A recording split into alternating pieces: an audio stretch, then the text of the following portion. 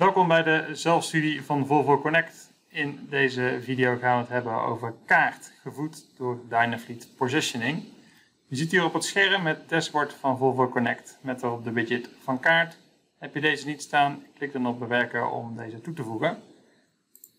Je kan naar Kaart gaan via de widget of via het menu door op Kaart te klikken.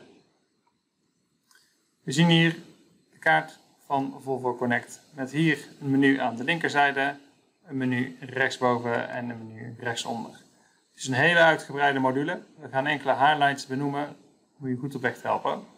Bij voertuigen zien we een overzicht van de voertuigen die voorzien zijn van de locatieservice.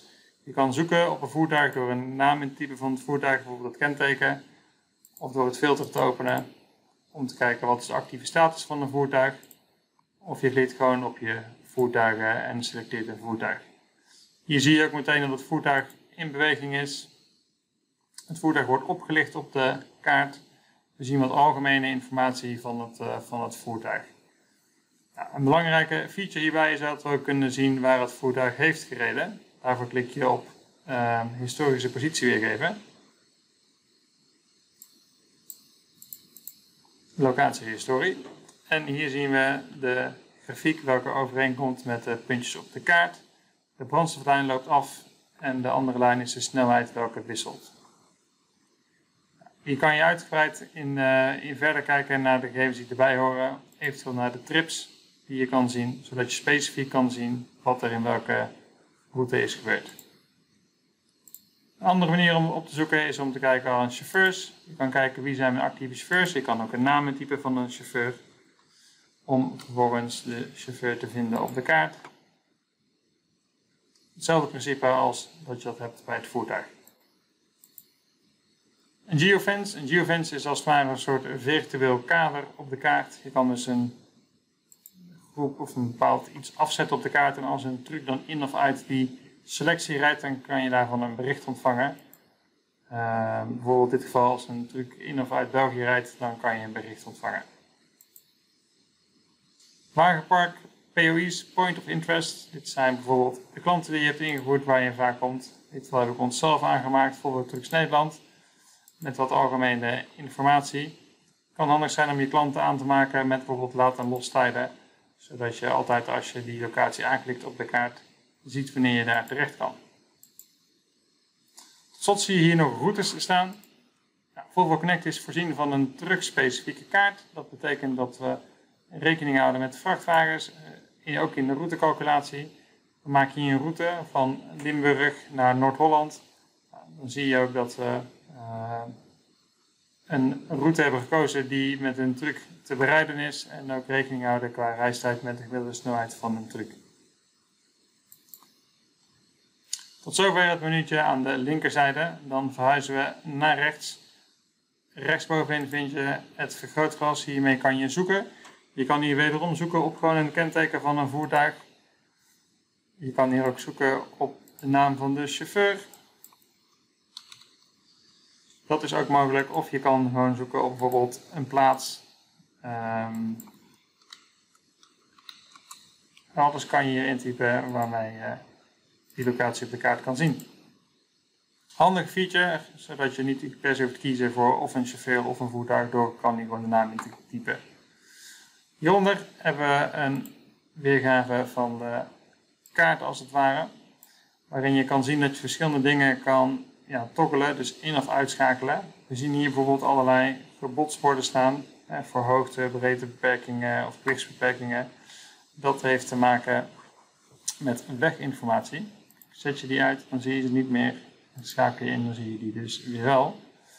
Verkeersstroom gaat over de verkeersdrukte. Je ziet hier nu groene lijnen, geen files op de meeste plekken. Nou, je kan dat ook in- of uitschakelen. Daarnaast zie je andere opties die je kan aan- of uitzetten naar eigen inzicht om bijvoorbeeld meer of minder te laten zien op de kaart. Of eventueel weergave, net wat je zelf prettig vindt. Belangrijk nog even om aan te stippen is de legenda. De trucks hebben verschillende kleuren als we wat inzoomen. Zoals je hier misschien ziet, groen bijvoorbeeld. Nou, zie je de legenda, dan is een truck aan het rijden, oranje verwerken. Je ziet ze hier allemaal staan. Een andere optie hierbij is de favoriete kaartweergave. Je ziet hem bij mij al links onderin staan. Je kan dus ook een soort weergave maken waarvan je zegt ik wil altijd weten hoeveel auto's op dat punt op de kaart rijden. In dit geval heb ik er eentje gemaakt bij Beest.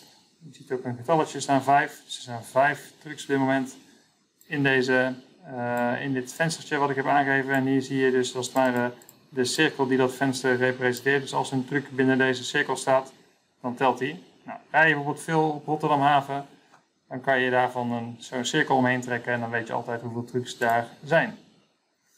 Daarnaast zien we hier de point of interest. We hebben een aantal openbare point of interest. Dus we hebben net uitgelegd dat je die ook zelf aan kan maken. Maar we hebben ook een aantal standaard in het systeem beschikbaar. Zoals bijvoorbeeld de Volvo Trucks dealers. Dus we kunnen met een druk op de knop alle dealers laten zien. Een beetje uitzoomen. De blauwe icoontjes zijn de dealers. Klik je op zo'n icoontje, dan zie je ook de informatie van de dealer. Ja, je ziet direct de telefoonnummers en wat een dealer voor je kan uitvoeren qua werkzaamheden. Nou, daarnaast kan je bijvoorbeeld ook LNG-tankstations selecteren als je die wilt zien op de kaart. Ja, het wijst allemaal zichzelf op deze manier. Die hebben we ook benoemd. Dan gaan we naar de weergave rechtsonder. Deze weergave betekent als je bijvoorbeeld een soort aparte monitor hebt voor de kaart. Dan wordt de kaart heel groot. Kan je hem laten zien bijvoorbeeld op de planning. Kan handig zijn. De weergave hier betekent dat het scherm wordt aangepast zodat al jouw trucks in beeld zijn. Dus als ik daarop klik, dan zie ik eens alle trucks die momenteel rijden op één scherm in één weergave. We zien hier een plusje en een minnetje waarmee we kunnen inzoomen of uitzoomen. Tot slot hebben we nog ook een rapport. En dat is het rapport volgen. Die vind je onder rapporten.